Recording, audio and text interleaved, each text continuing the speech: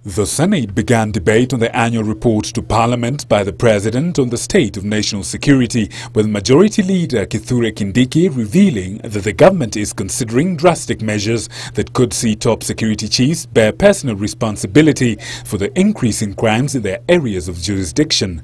Everybody should be put on performance contracts, including security chiefs, so that we give you a job as Inspector General, as OCS, as OSPD, and we tell you we want this a reduction of crime within this period of time, and if you don't move from point A to point B, then you have no job.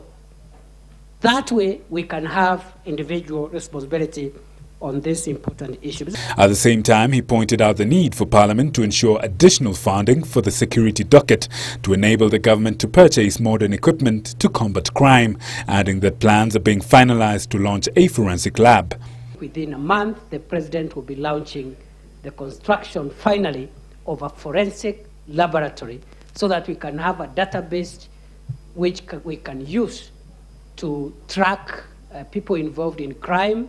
Contributing to the debate, a section of senators led by Siaya Senator James Orengo termed the ongoing security operations in part of the country as populist, as they cautioned against the targeting of particular individuals. To make sure that even in security operations, we go by the Constitution. Because, you know, I think some of these measures that are being put in place may be popular. The people may, for the moment, because of the insecurity, say that is what must be done.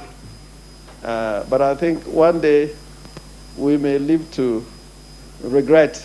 The debate comes just a day after the government launched a 100-day rapid result initiative to fight insecurity that includes a massive crackdown to nab criminals and illegal migrants in the country.